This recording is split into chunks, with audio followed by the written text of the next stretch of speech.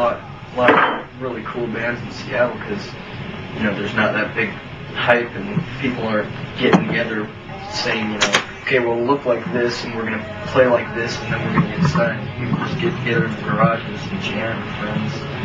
They're real bands in Seattle are real bands. It's been like that for quite some time. Hairdos, like Layne said, it's something that's been going on for a while. I think it's now caught on, and then now it's pretty much record labels pretty much ate up everybody, and then still move on to another town. You know, like yeah. Probably Goober, Idaho's the next big rock scene. There's a show every night in LA, but in Seattle there's like one every month, 2 a month, something like that. So the fans get more pumped up and they're just more supportive to their local band. And if they like you, they like you. They really like you. In LA, it's like they like you, but they don't want to admit it. Yeah, they're okay.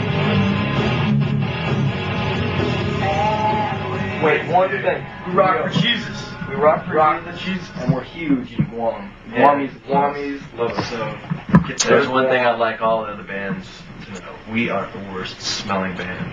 Yeah, we smell worse than you. Hey, this is Layne. Sean! Malice in Chains.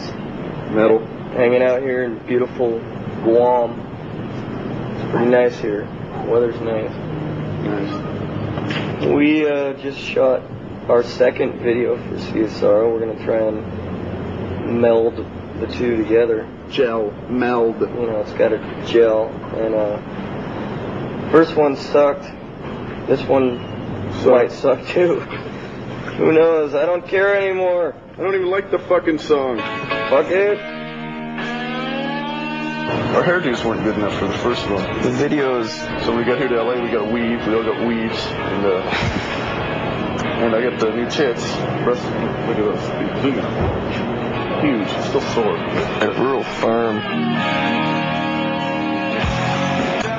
We like to tour. We like to not bathe and change our clothes.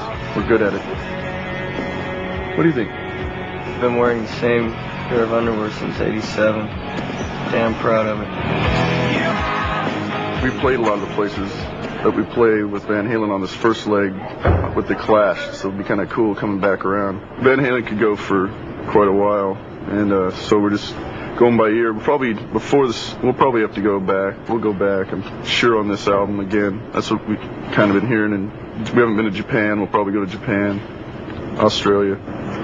So Van Halen could go on a while. What does that mean? Like you're solidified for a certain number of dates, but after that it's up in the air. Each leg, they'll tell us if they want to keep us on, and it could go up to 9 months. Wow. I think 6 months. What?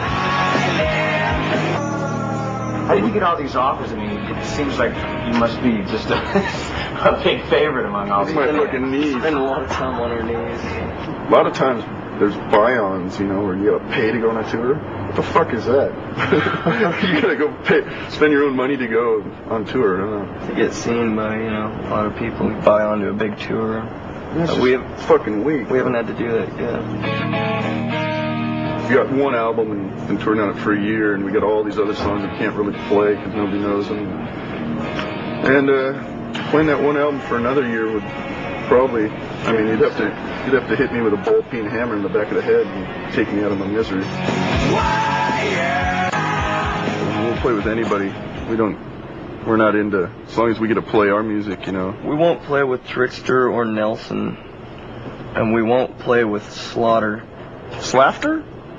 Dana Strum, he's not a goofball. And we won't play with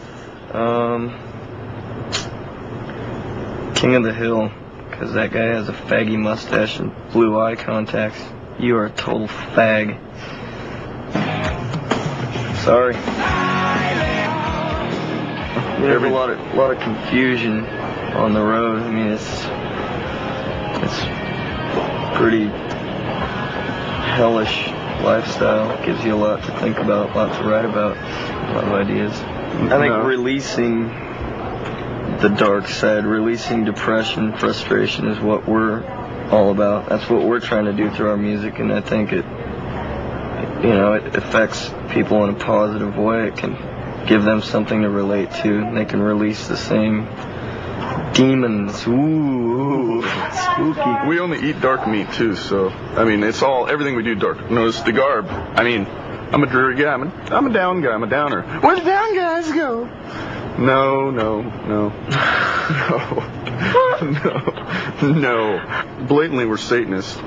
So I mean, long live Satan. Hey.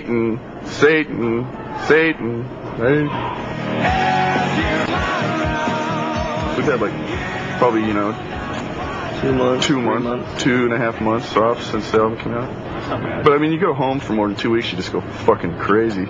You're just sitting there, and you're so used to every day you have something to do. Go. Get up and you gotta go, and it's like gives you a feeling of worth. And then you go home and you just sit around and. Gives me a feeling of girth. I always feel really fat when I'm touring. You go home and you just sit around, and it's great for a week or two, and then it just gets really boring, and start drinking more and whacking more and whacking and drinking and smoking and whacking. I can't do it.